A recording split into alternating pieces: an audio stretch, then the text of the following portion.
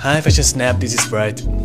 I try to like make my bed every morning because it's a very small thing, but like when you finish like small thing in the morning, I think you like it's easier to finish the next one. It's like it make your day easier. And then the second one is every morning before I leave my home, I have to play with my cat. I have to like say hi to her because like I'm so busy, you know. Like sometimes I don't have like much time for her, and I feel like I have to tell her every day that like I still love you, you know, something like that. So the second one, this is new. I just start to do it like this year. Is I have to do a stretching my body like every morning and every night.